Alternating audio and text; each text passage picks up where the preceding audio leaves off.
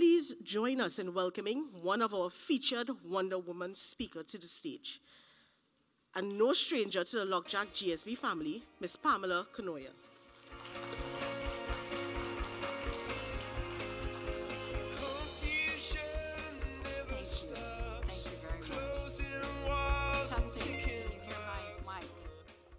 Can you hear my mic?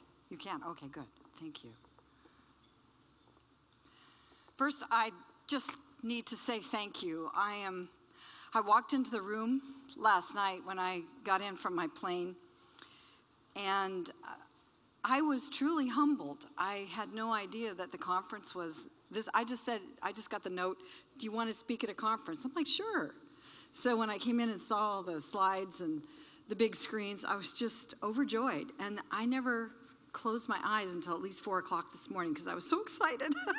So I'm still excited. So you're still going to hear a lot of excitement.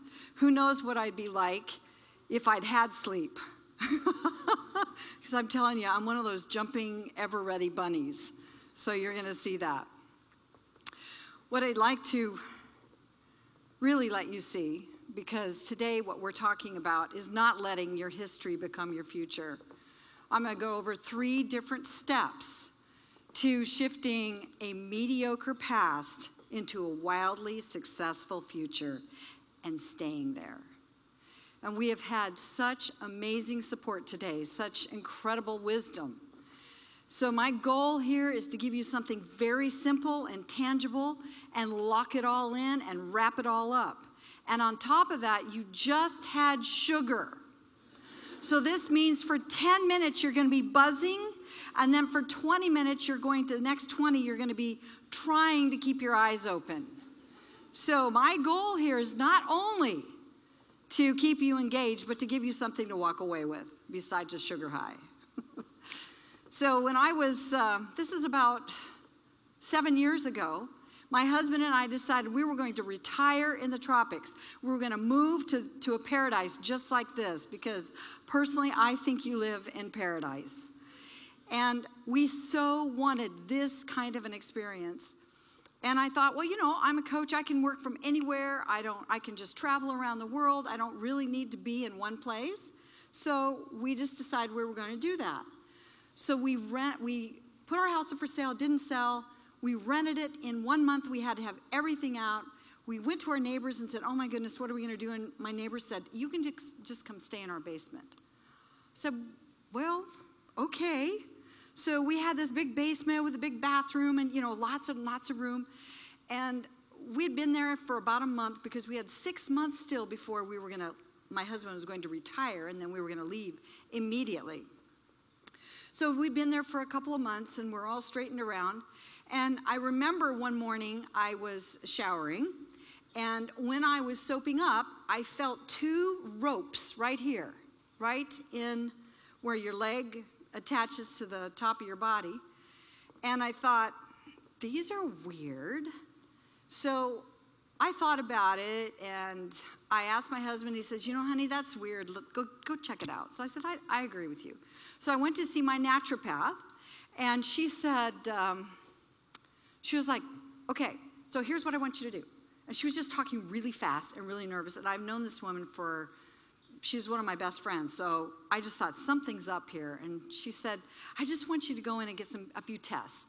So go get a blood test, go see your regular MD, which I didn't have. So I had to find somebody, went in, and a couple of, I'd say they did extensive tests. Another month later, we finally get a phone call. And it's from this new MD. And he says, well, Pamela, I just want to give you some news. And I said, wait a minute, I'm going to put it on speakerphone. He says, we finally figured out what it is. And I said, okay, great. And I'm all positive because they kept saying, you know, it could be a virus, it could be this. You know, we really don't want you to get too stirred up about anything. So I didn't. I am totally Miss Pollyanna, I swear to you. So I was like, okay, fine, not going to worry about that. So when they called, and he said, I just want to tell you that our tests finally came back, and you have an unusual strain of lymphoma. We've never seen anything like this before, and by the way, you're in stage 4. And so I had this on speakerphone. My husband was standing up, and And we were both standing there listening because I was all excited. And he says, and I said to the doctor, well, what the heck is lymphoma? And he said, well, it's cancer of the lymph nodes. And I said, well, as soon as I started to say something, my husband literally collapsed. He was just stunned, dumbfounded. And I said, well, thank you very much. What are my options? You know, what do I do? And he says, well, we're going to set you up with a specialist and, you know, all this information. And so then became probably one of the most intense seasons of my life. And as I went through that season, I'm not here to share that story so much with you as to share that I had that season. And it was really tough. There were nights when I laid in bed wondering if I was going to wake up the next morning. Because I didn't know what stage 4 meant. Probably if I had really known, I would have been a lot more scared. My doctor told me 2 years later, he said, I didn't expect you to live for 2 months. So it was evidently pretty serious. And here's what it looked like. So if you look on this beautiful slide of my body through whatever those, the tests that they do, if you'll see, everywhere that there is a red arrow, anywhere that there is black, that is cancer. So you can see that my body was completely riddled with it. And when it is in the bones, when you can see in the bones, that means it's stage 4. And there's not a lot that they know what to do about it. So that was my history. I had a mediocre past because clearly, as we learned from, I believe it was Marilyn, as she so adeptly said, that if you have struggles with your relationships, if you have struggles with spirituality, if you have struggles with money, if you have struggles with your body, and of course with your community, if those things are not lined up, something gives. My body gave. And immediately I went on a path to get all of my happiness together. That was number 1, is I had to do that.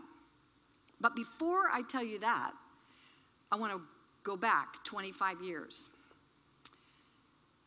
I used to teach horseback riding lessons for 32 years. I love horses, and I love helping people learn how to master a skill and communicate with animals. So this was just very important to me. And I remember I was pregnant, and this was my 3rd pregnancy. I'd had a miscarriage, so I knew that it was kind of like it could be iffy. But, you know, I was doing fine, and I'd gotten past the danger stage. I was probably about 4.5 months along. And so I was with a riding student, and the horse she was on was giving her trouble. So me, being who I was, said, hey, just let me get on her and see if I can tune her up a little bit and get her to listen to you, because she just had the horse had just gotten to the point where she didn't want to pay any attention to this rider. And so I got on the horse, and when I did, I gave her I disciplined her, I'll say it that way. I'm not proud of what I did or how I handled it. And when I did do that, because I was mad at my horse because I thought she was being obnoxious, so I was obnoxious back. And have you ever done that? Been obnoxious to somebody when they're, yeah, okay. So I was thinking that was the way to handle this. I since wouldn't. And as soon as I gave her this kick, I felt a pop inside, and I felt immediate hemorrhage. And so I remember telling my riding student, we need to move this on. We're just going to move on, and let's go put the horse up. And, you know, I just finished my lesson quickly, called my naturopath and said, oh, my God, I'm hemorrhaging. What do I do? She said, go lay down and don't move. So I was in bed for 3 months. And while I was laying there, I was not thinking thoughts that, oh, this baby's going to be fine. The thoughts that came into my mind were, you're going to lose this baby just like you had the other miscarriage. You know how that goes. Those screaming thoughts that enter your mind and they don't want to leave. And I just so happened to be a very powerful prayer warrior. I pray a lot. I was reading Norman Vincent Peale, and I was reading The Magic of Thinking Big, and I was reading Dale Carnegie. So I'd had all these books, and I kept reading the books and seeing that I had to confess something different, that I had to do something different. And so I just kept laying there, and every time a thought would come that would say, oh, this baby's not going to make it. Oh, did you feel that? You're hemorrhaging again. You know, I mean, all those things that come through your mind. Anybody ever been there like that? You know, yeah. And so when I was fighting those thoughts, I just kept replacing them with, this baby's going to be fine. I'm going to deliver this baby to full term. Everything's going to be great. I am going to have this baby. Well, to make that long story short, this is my baby. She's 28 years old, and she is a very successful businesswoman and a coach, and I'm very proud of her. She's one of 2 of my daughters, and I'm just thrilled. And the reason why I tell that story is that's the story that got me through this story. Because I didn't have the discipline. You know, when you hit I was like in my 50s when this happened. I didn't have the discipline to have that mindset if I hadn't started practicing it when I was younger.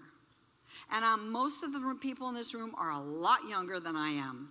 So I'm encouraging you to get started. So you're going to see the places where the arrows are. Those were the places that were riddled with cancer. They are gone. There is no more cancer. Nothing in the bones. Yeah, pretty cool, huh? And the doctor, this is when he told me, he goes, I didn't think you were going to live. I was like, I'm so glad you didn't tell me that. Don't you ever tell a patient they're not going to live. Because, you know, it's up to the patient, right? Not up to the doctor. So anyway, I have now another opportunity for a wildly successful future. And what I really wanted to touch base with you today are 3 steps, just 3, because we want to make this easy. Actually, was it 3? Yeah, it's ABC. I did make it that easy. Okay, I had 5, and then I backed it down to 3, and then you know how that goes. Okay, so the first one, you've got to be aware about what you're saying, your confession. The second one is that you've got to stop blaming everybody else for what your problems are. We're talking about traffic, we're talking about the hot weather, we're talking about the way that person glared at you, we're talking about everything. And the third one is confessing success no matter what. That's it, just 3 things, 3 things, 3. So let's talk about them. First one, being aware of your confession at all times. So, every time you talk, you usually tell a story. And your story tells a story. So we heard a little bit earlier today about stories. So let's just talk about my story. If I were to say my story today, oh, this is a perfect one, just flying here. All right, so I got on American Airlines, I got an economy ticket, and I made a phone call because I wanted to upgrade because I really didn't want to sit in the middle and with, you know, a whole bunch of other people breathing and me, and I had my whole workshop that I wanted to do, and I need space. I'm a space person. So I called, and I couldn't get an upgrade, and they wouldn't call me back. So I have a choice right now. What is my story? Is my story American Airlines is not a good airlines? Or am I just going to hold my story and change my confession? So my husband says, well, did you get it worked out with the airlines? I said, no, I didn't, but I will. That was my new story. So I get in there at the airport, and the lady says, I can't believe it, but we've only got 2 aisle seats left, and they're really nice ones. Do you want them? I said, absolutely, I'll take them. She says, you have to do your next one in Miami when you get there. So I get to Miami, and I walked up to the thing, and I said to the lady, I said, I was directed to come especially to you to talk to you because you are going to take perfect care of me. And I know that you've got a seat for me that is amazing. Do you have any upgrades available? And she goes, oh, I'm sorry, we're totally out. This plane is booked. I said, well, I was told that you would find me an aisle seat, a nice one. I sat in the very first row behind first class. Yes. I had lots of room, very happy, because I didn't make it my story that American wasn't going to work. I decided that I was going to finish the story I wanted to finish. Does that make sense? Okay, so you're driving down the road and you see somebody and you're like, oh, this was perfect. I came into the airport last night. We're standing in line and somebody says, I'm right behind him. I'm like the second person to go through customs. Does that ever happen? Do you ever get to be first or second in line? Yeah, usually it's like 85 people that are ahead of you. So I get in there and I said to the people in front of me, I said, how exciting is this? We're the first ones in line. You know what the guy says? Oh yeah, but it won't work. He's first in line. It won't work. We can't do this. And I'm looking at him, he goes, there's going to be something that's going to come up and we're just not going to be able to make it through this airport. I thought, I'm so glad I know what I'm talking about at this conference. I didn't even chew him out. I just smiled. So whatever your story is, whatever story you tell or start to tell is going to tell your story. Now, that means, are you a complainer? Do you talk about other people? Do you talk about other situations that don't work for you?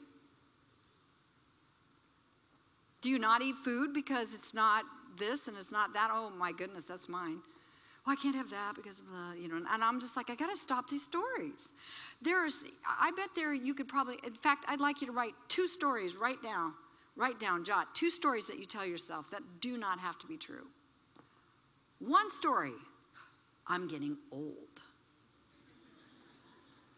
Okay, maybe our bodies are aging, but you don't get old unless you decide to.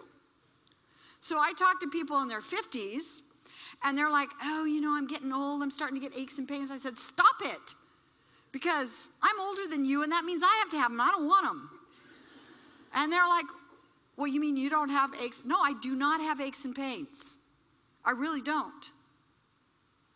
Now, after 3 hours of pickleball, my feet might hurt a little bit, but I get over it. So whatever it is your story is, it's going to continue your story, and that is going to be your confession. The other one is everyone you know already knows your confession. I think that's a little scary, don't you? Because especially if your confession is not, I'm on top of the world, I love life, this is good, everything's great. If your story is anything less than that, everybody already knows that about you. And when they see you coming, if you're like rolling your eyes when you come into work because you've got another traffic story or another kid story or another husband story or another whatever, they already know it's coming.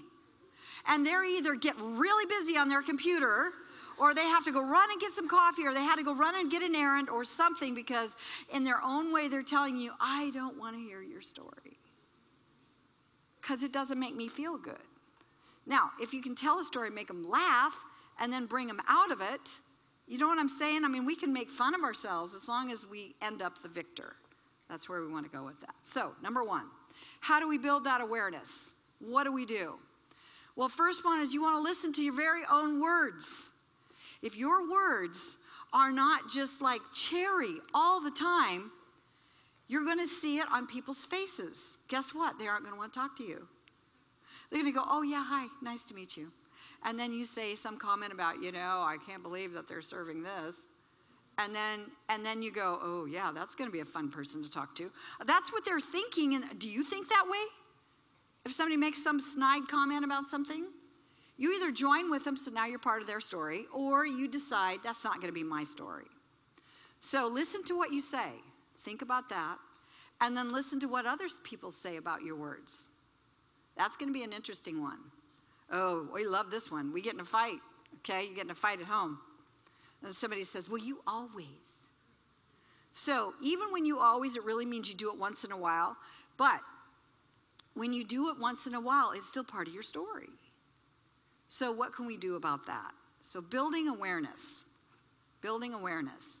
So my question to you is, how brave are you? How brave are you? You see, our family will be brutally honest if we say, do I sound negative? Do I complain? They'll tell you. They'll make sure you're aware, and we don't always want to hear from our family like that, so we'll ask somebody else, a safe friend. Do I do that? And when you hear them hesitate for half a second, you already know the answer, right? Yeah, that's the way it goes. Okay, so I'm going to ask you to do this. Brave people do the uncomfortable. So what I'd like you to do right now is write down, brain dump. I'm going to give you 1 minute, so it's not very long. What you can, all that you can think of that's going on in your life right now, one word to give item meanings. And this is Maya's circle that she was talking about. I went back to my room, put your name in there. Yes, it was such a great circle. So she has this circle, remember? And she was telling you how your brain goes in 5,000 different directions. So what are those directions that are going on in your head right now? Well, hopefully you're just so engrossed with me that you're not listening and not thinking about anything else. But I have a feeling that when I'm real, is that you're thinking about, okay, what time is she gonna be over on time? Are we gonna be able to get out of here? What do I have to pick up? My kids? Do I have to get something for dinner? Because of course I haven't even thought about that because I was too busy getting ready for the conference. And how am I gonna afford that makeup? All of these things are going through our mind, right? So what are you thinking about that are going on in your life that are issues? Maybe, and I believe that they're going to be out of Marilyn's 5 things. Relationship, money, keep going. Spirituality, community. Body, oh yeah, hello. The one I'm avoiding. Okay, so write down any of those. If they're all of them, write them all 5. And then I'd like you to look at them, because your minute's up now. Be honest about them. How do you feel about each of these? How do you feel? How does it make you feel? If you look at it and you say body, okay, my story is I need to lose XYZ, or I need to get in shape, or I need to do this, or I need to, whatever it is.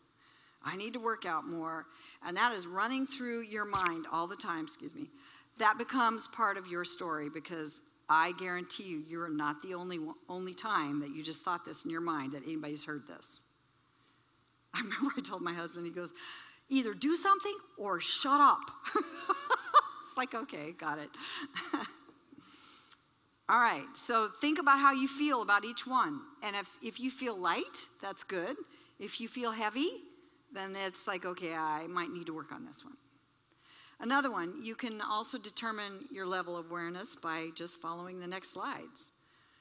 At the same time, I want you to be gentle, be loving. This is not a beat you up time. This is actually a motivational, let's lift it, let's do it, we can do this. We are super women, right? Oh, excuse me, woman. Oh, Wonder Woman, but Wonder Women in Oregon, in Trinidad is Wonder Woman. Yeah. Because I would call one woman a woman and 2 women, women. So I'm just sitting here, I'm continually enjoying your way of speaking, because I want to be able to imitate it, because it's so cool. It's just beautiful. I actually watch a TV show now because I can hear, the dialect, and I just love it. Okay. So we're going to talk about, I said on the next 2 slides, 2 powers. So what are those 2 powers? Well, the first one is if you are trapped in your past or your future. So that means, this didn't ever happen for me. I've never been there. I've never done that. It's never happened.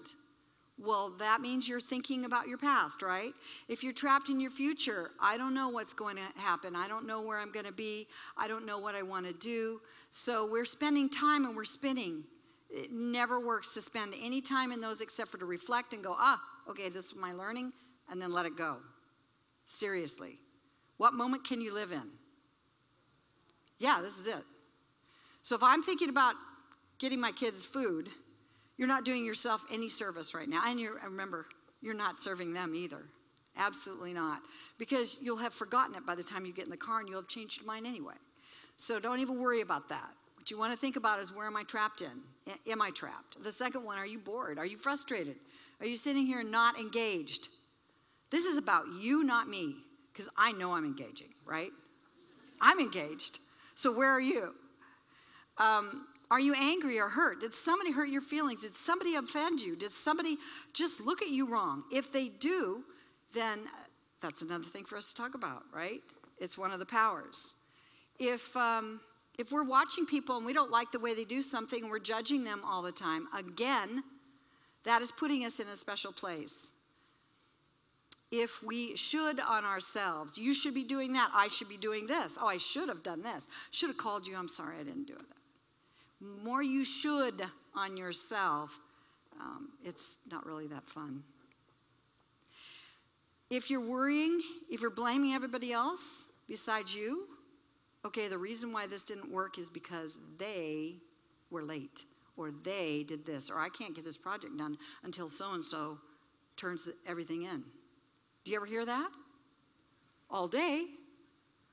We're always waiting on somebody else. No, we aren't. If you're waiting on someone else, you missed the boat here. Really. So they live in self-pity because, of course, you can't do anything because you're stuck, you're waiting on somebody else, and they complain a lot, which means that they are powerless. No power is in any of these words or any of these actions. Life happens to them. They are not in control. They are living out of choice. Every one of these is a choice. Every one. They're living that way on purpose because they're letting life happen to them. Now, if we go into the other power, the second power, this one is a lot different. As you can see, she already looks like she's happier. I'm at choice right now. I can do whatever I want. I live right now in this moment, and I'm enjoying feeling my seat on the chair. I'm enjoying the fact that I know where the people are in the room. I can hear the tinkling of the water glasses. I'm enjoying this room, whether it's warm or cool or whatever it is. I feel it. I'm alive. I'm in this moment. Life is fun. It's more fun today because you're not working, right? Except for you're thinking in your mind, when I go back to work, I got 500 emails, and I'm going to have to do all this stuff, and I have to take care of all these things. That's living in the future. You're not going to get anything out of today or tomorrow if you live in that space, guaranteed. And when you go back, it's still going to be there, whether you thought about it for 2 days or not. So give yourself the privilege of not. We are exuding joy when we are in this other power. When we have peace, and when we say what is just is. Okay? So that person is in a huffy mood. Okay. Is this all about you? Of course it is. Life is always about me. But does it have to be about me when they're doing something about them? It's all about them, right? Everyone's life is about them. Your life is about you. And when we think that everybody's thinking about us all the time, get real. They're thinking about them. That's just the way it is. Now, we also allow others to be who they are when we're in this other power. That means if they're a little bit on the snooty side, that's fine. Snooty is the word I used. If they're a little bit on the, you're late. Okay, that's just who they are, right? They probably do that every day. That's about them. You can still be who are you in this moment. Are you going to let that stick on you and carry it around with you for the rest of your life, or are you going to let it go? When you become responsible, yep, I'm late. Now what? People may huff and puff, but, if you own it instead of saying, well, the traffic was really bad and blah, blah, blah, blah, blah. We just blamed something else for us being late. I know that I've seen, some of you have been students in my class, when I come to Arthur Lock Jack and give From Managers to Leaders workshop. And some of you are in that class 2 hours early so that you'll be to class on time because you want to miss the traffic. So I know that if you really want to be somewhere, you'll do it. We also live outrageously. That means we actually enjoy our life. Wouldn't that be what could you do right now that would be outrageous? Can anybody think of anything? They're like, mine did here. What could be outrageous? Okay, I want you to just turn to your neighbor and say something. Just say something outrageous. Give him a strange face, okay? Just turn to your neighbor and give him a really strange face. Do something outrageous. Strange. Don't just look at him. Strange. Ugly, weird, funny, goofy. Okay. I got a tongue stuck out at me. You could do that every day, you know? It'd be kind of fun, wouldn't it? Okay, they think in terms of freedom and they live for mastery. They live to be on top instead of on the bottom. That is a powerful person in life. So while I'm talking about that, I want to digress just a moment and talk about my dad. This is Johnny. And Johnny passed away a year ago, January. But he was the kind of guy, he owned his own shop, a garage. So he fixed cars and all that kind of stuff. And Johnny went to work every single day. He loved his job. He loved his work. He was so devoted. And he would go to work and he'd say, "Hi, how you doing? I'm Johnny." You know, and he would just meet everybody and he was just super nice. Now, Johnny had two things that I would say probably really held him back in his life. And one of them is that he every single day he wore this old raggedy coat that had grease all over it, had big holes in it and everything. And he would say to me, "I don't ever want anyone to think I'm rich.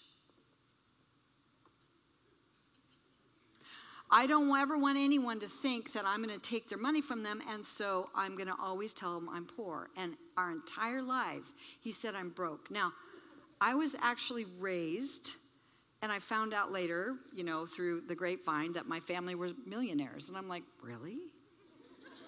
Honestly, because I didn't know it. My dad always said we're broke. So my dad went through a nervous breakdown, and when that happened, something happened at the same time with banks, and my family lost almost their entire fortune. My mom divorced him. He went to a home. He wasn't, all of a sudden, I think he had Parkinson's, and he wasn't able to, he would just fuss. That's all he would do. He would just stay in a room and fuss. Everything went away. And guess what he kept saying? "I'm broke. I don't have a penny to my name." And he used to open up his wallet and show me that it was empty. Now, when he did that, my dad died broke. He died because he insisted, even when his story wasn't the real story, he insisted on telling the same story. And that's the story that he lived. I don't know if that gets to you or not, but it really bothered me because life had to accommodate by the rules that he set. And the summary to that one is, you know, how do you stay in awareness is you understand that life has to accommodate whatever story you tell. So if you say, "I don't like the heat, I hate the heat really bothers me, I get swollen legs and I get this and I get that," and you keep saying that, guess what? You're not going to be walking 20 years from now, 10 years from now. Because the heat, it's going to happen. Life has to accommodate the rules that you set. And they're all set by your confession. So the first thing we have to do was understand the awareness. The second one is the blame. Stop blaming. So when I realized that my dad made that confession, and by the way, remember you heard that I'd mortgaged my home twice, because here I thought I was a pretty good coach. You know, I did a really great job. I love training. I'm in front of people all the time. I traveled all over the place, and yet my bank account was always at zero. And I couldn't figure it out until it dawned on me what my dad's confession is, that I lived in that confession. And I kept telling people, "Well, I'm broke." And when I realized that was my story, I'm like, oh. And at first, of course, who did I blame? Dad. It's his fault. He did that. It was his fault. I learned that. And so I had to stop that. I had to own it and say, okay, I need to handle finances differently. Now, I am so excited because I actually have money in my bank account. I could upgrade to first class if I wanted to. Everything has changed because that one thing changed for me. So what if you're the brunt of gossip? What if that's going on in your work? I'm looking at this and I'm thinking, okay, now I'm ready for my cue because I can't remember why I asked that question. Oh, yes.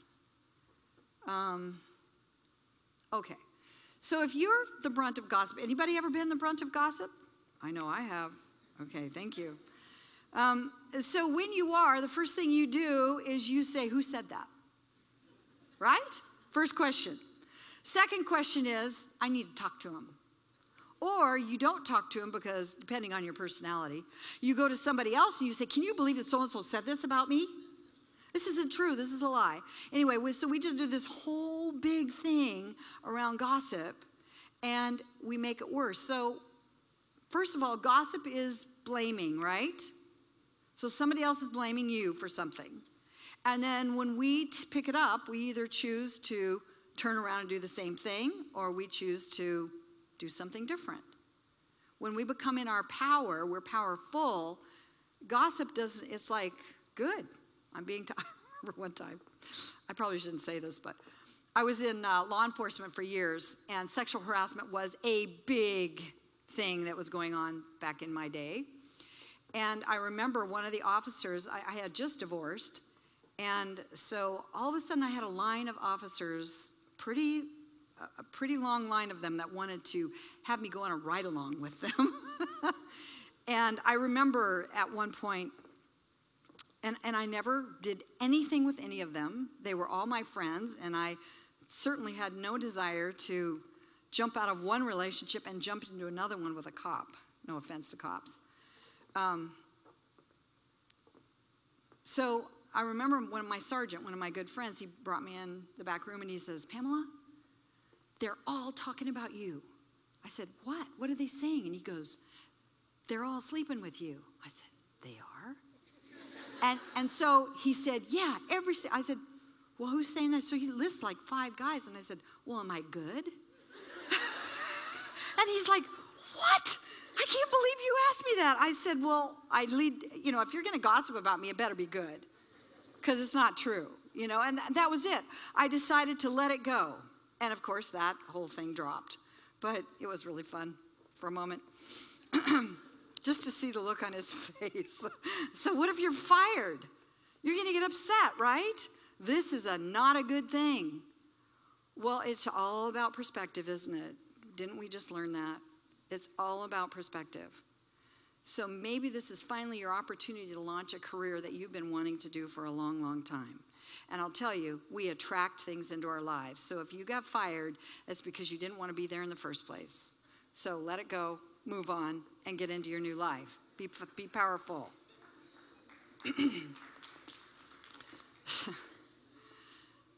I was fired from my first 10 jobs. I got the drill down.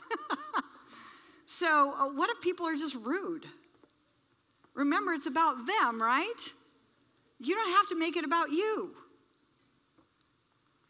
Okay, so this one, T. Harv Eker. Anybody know him? Secrets of the Millionaire Mind? Yes, he wrote a book.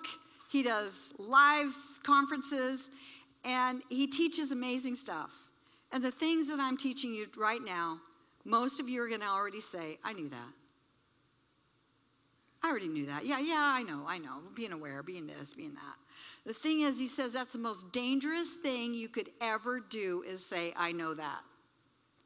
Because that means you're not going to work on it. You're just going to let it slip and say, well, okay, check. I'm listening for something new.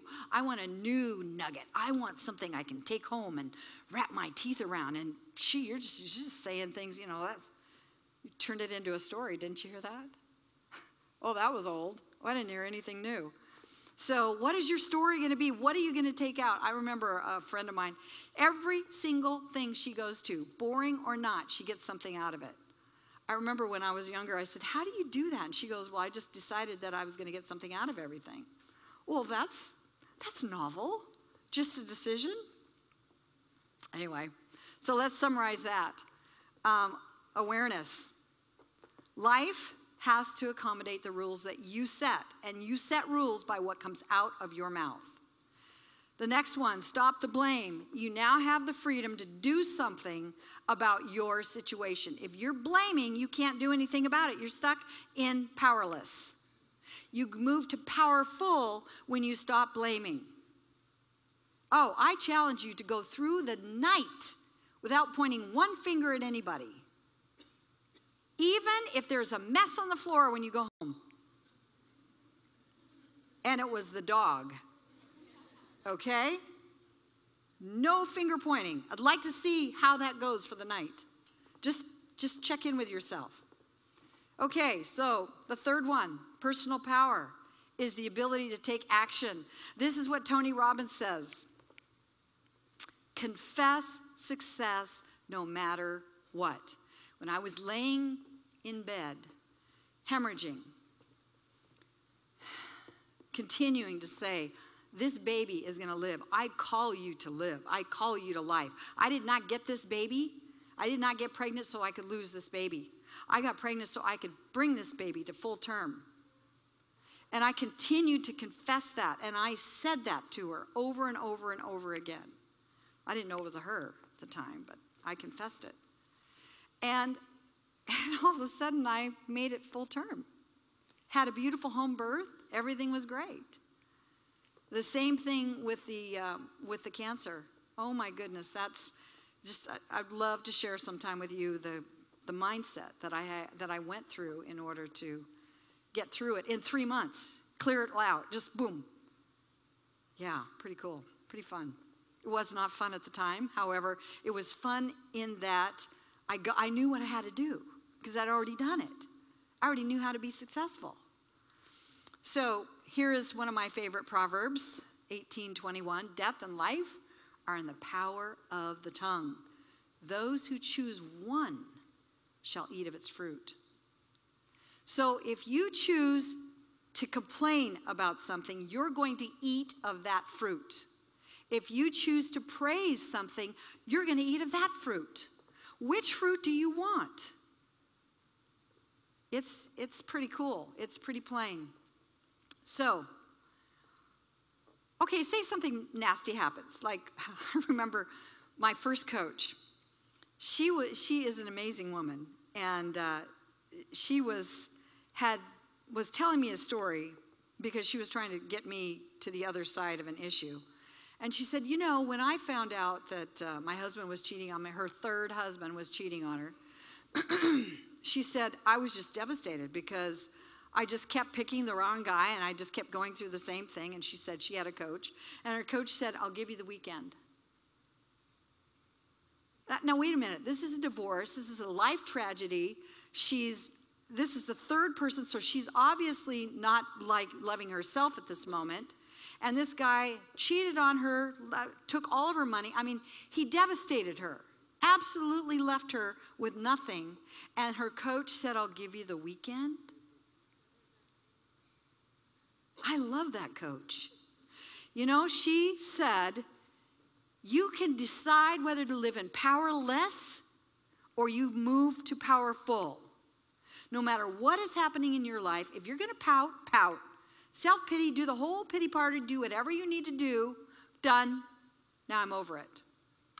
I had a client call me not too long ago, and she was like, I don't have any clients, I don't have anybody, I don't have anything going on. I said, go out and give your stuff away for free. Just go do something and go talk to people right now. Talk to 5 people today. She calls me back, I have a client. You know, it's just, you have to get out of that space and shift into a new space. You can't get anything out of the other space. It's no matter what. So let's summarize this. Awareness. See, it's as simple. Well, first of all, life has to accommodate the rules you set. You now have the freedom to do something about your situation when you stop blame. And confessing success, no matter what, resets your destiny through your confession. You completely reset everything. Every day is a fresh start. Right now, you can start over. Right now, you can have the reset. Right now, you can walk out of this room and say, okay, not going to blame somebody. And then you're going to see something and think, oh, I can't believe they trashed. Oh, gosh, what a beautiful hotel. I love the rest of this. This is really nice. And then you go out and see, the cab driver, and he drops something on the floor or on the ground and in the sprinklers, and it gets muddy, and you're like, oh, what? This is going to be a trip. This is going to be a great trip because you're going to start laughing at yourself. And the more you see the good in people, the more people are going to see the good in you. The more you are going to get elevated. It works like that. I guarantee you. It is so powerful. So wild success is as simple as awareness of words, blaming no more, and confessing success. So what I'd like you to do right now is find a person that you have not met and tell them a story about something that was painful for you. So something that changed how you did whatever it was you did. And listener, the person you're telling the story, observe and give feedback about their body language. Because you're going to hear them say, well, I went through this and I went through that. And then all of a sudden, you're going to see a physical shift when they talk about how they got out of that situation. It's really cool. You can physically see it. So, now this means 30 seconds, maybe a minute, for each person. So go find somebody you haven't met. On your mark, get set, go. I expect everybody up, moving around the room. We don't have a lot of time here.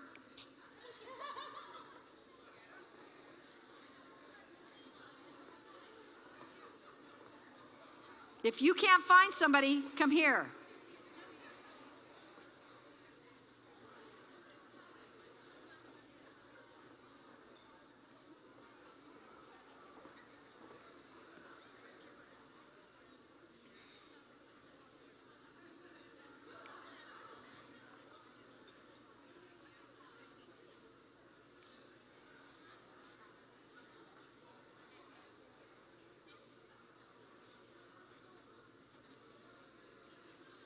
Thank you.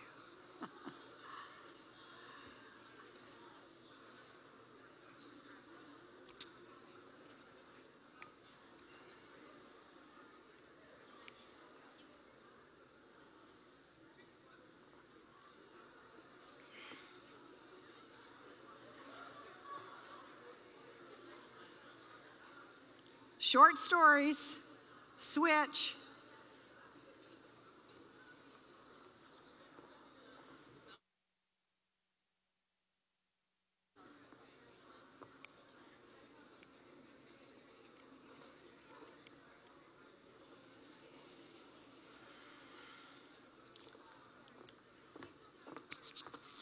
Did you tell your story?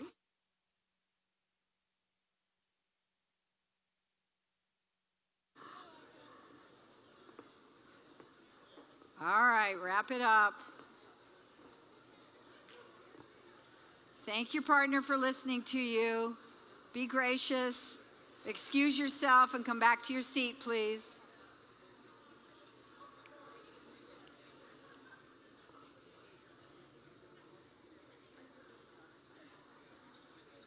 Yeah, this is the fun part. When you get women talking, they don't want to stop. It's just the way we are. Guys are like, get on with it. Okay, ladies.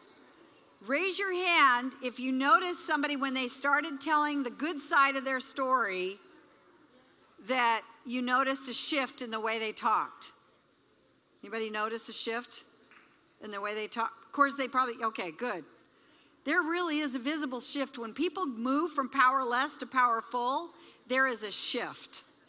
And you can see it, you can feel it. It's actually an energy that we give off. And whatever energy we're in, people feel it. Okay, so here's the last thing I want to ask you to do. Is your challenge Wonder Women. Get that right? Wonder Woman. Your challenge is to find an accountability partner who will challenge you to stay on track.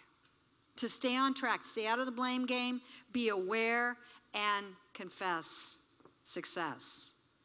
Anybody willing to take that on? If you are, raise your hand. This is life change. This is, if you want wildly success, take this on. Anybody who does not want wild success?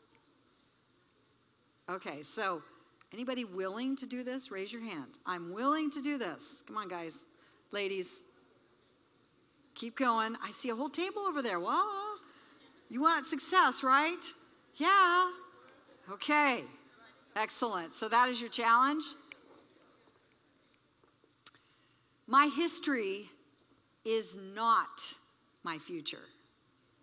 What's yours? Thank you.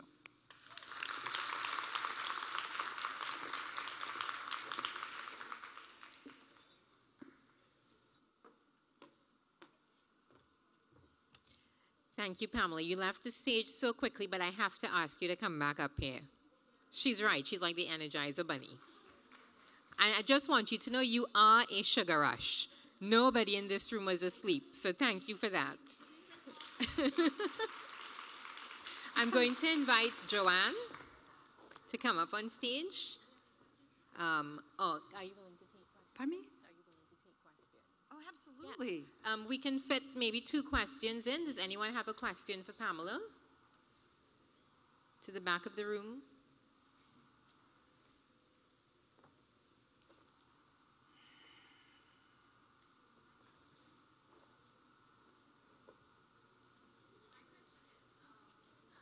Hold on, her mic is not on.